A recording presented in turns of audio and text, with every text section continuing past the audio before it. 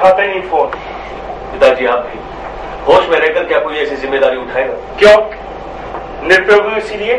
बूढ़ों की इतनी ही कीमत, माँ बाप यानी कोई नहीं। आपने दादाजी की क्या बदली? सिर्फ उनका नाम मुझे दिया। वे गए उसी साल तेरा जन्म हुआ, शायद इसीलिए उन्होंने पुनर्जन्म लिया। उन्होंने तब आप जान लिया और अपने अंतिम संस्कारों के लिए 100 रुपए भी छोड़ गए।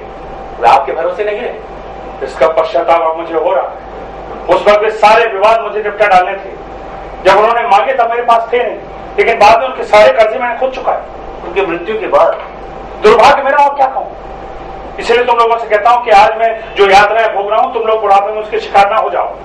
मेरी ऐसी कोई अपेक्षा ही नहीं। मैं बानू के लिए जो कुछ भी कर रहा हूं वो इसलिए नहीं कि बुढ़ापे में मेरी देखभाल करे। वो कोई इन्वेस्टमेंट थोड़ी है। ये तू आज कह रहा है शरद? जब तू 70 साल का हो जाएगा ना, तब मैं नहीं होऊंगा, तेरी मां नहीं होगी, तब तू थक जाएगा, टूट जाएगा, तब तुझे कौन संभालेगा? वृद्धाश्रम कहना आसान है।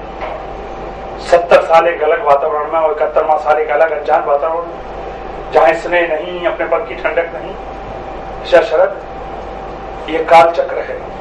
कल तक तुम हम पर आश्रित थे, आज हम तुम पर आश्रित हैं, कल तुम अपने बच्चों पर आश्रित होगे।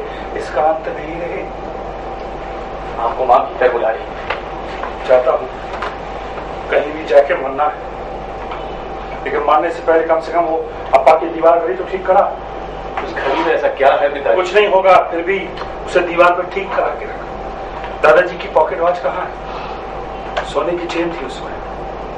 जाने दे, कम से कम ये घड़ी तो ठीक करा। अरे आदमी मरता है, खत्म होता है, लेकिन उसकी यादें ऐसी ही चीजों में जीवित रहती हैं। भावनाओं के धागे आगे बढ़ते हैं। भूतकाल से वर्तमान काल, भविष्य काल जुड़ता है रे। जाने दे।